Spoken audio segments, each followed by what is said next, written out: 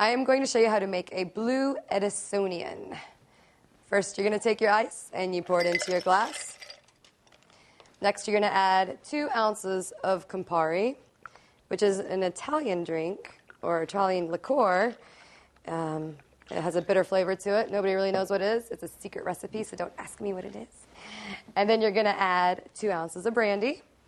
So get your jigger, pour that in as well. This drink is shake. Actually, we're going to add some lemon juice. Put a little bite in there, just a dash. There you go. Now you're going to shake it really well. Pour it into your tin. Make it nice and cold. Shake. Have your strainer ready. Get your glass.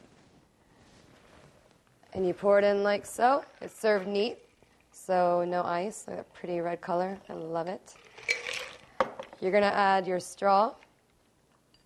And this is what we call the Blue Edisonian.